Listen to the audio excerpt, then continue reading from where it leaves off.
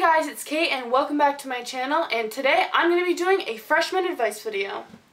I'm actually going to be collabing with my first YouTube friend that I ever made on YouTube with this. His name is Nick's Point of View. I'm super excited that Nick seriously makes the funniest videos ever, so I'm going to link his channel down below, and I'm also going to link him on the screen somewhere, so if you're interested in seeing his video, which I highly suggest, just click on one of those links. So now I'm just going to get right into the video.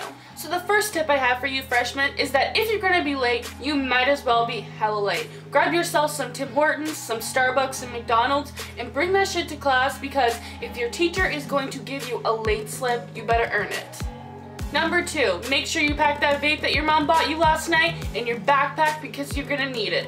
Vapors are cool, because trust me, that popular guy that's walking down the hallway, the reason he got popular is because he started vaping. So just remember, Vape Nation is the cool nation. Tip number 3, making out in the middle of the hallway when people are trying to get to class is cool and encouraged. Being single sucks, so make sure you flaunt off your 2-week relationship so everybody knows you have a boyfriend. Tip number 4, make sure you comment on every girl's picture on Instagram, because it doesn't make you thirsty, it makes you friendly and approachable. Tip number 5, have you ever gone into the changing room after gym class and smelled dirty old gym clothes? Well, I've got a solution for you freshmen.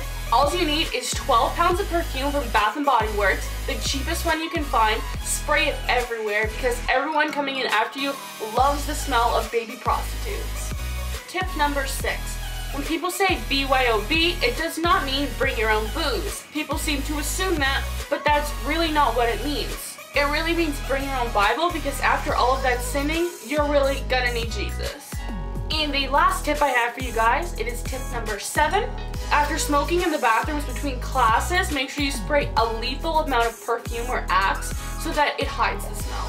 Trust me, if you spray enough Axe, nobody will be able to tell. That's all the tips I have for you guys today. If you guys want a part 2 of this, make sure you give a thumbs up. I just wanted to remind you guys to check out Nick's video. I will have it linked on the screen. I will also have it linked in the description bar.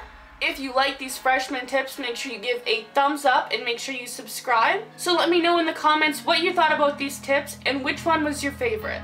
Thank you guys so much for watching, and I'll see you in my next video.